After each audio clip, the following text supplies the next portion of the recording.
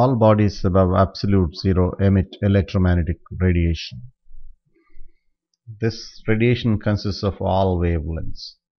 That is, it's a continuous spectrum as against the line spectrum due to isolated atoms.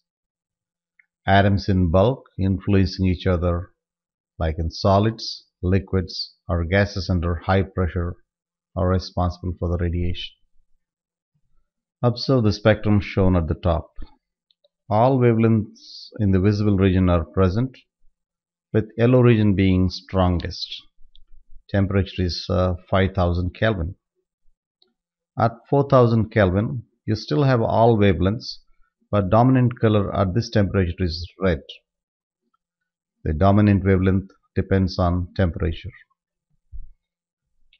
Now you are watching graphs of energy distribution amongst various wavelengths at different temperatures.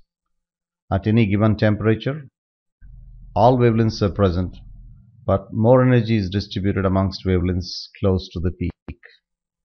The energy carried by a given wavelength is very small when the wavelength is very large or very small compared to the dominant wavelength.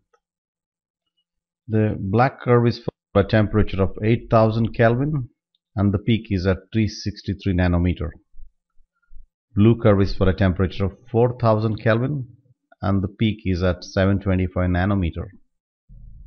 The product of dominant wavelength and temperature is a constant and is known as Wien's constant. This is the picture of apparent color.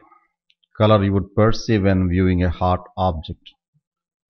Temperature at extreme left is 1000 Kelvin and the body seems red.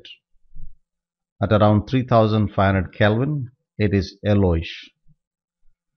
You could recognize this as the color of the light from tungsten filament lamp at home. At 6000 Kelvin, it is bluish.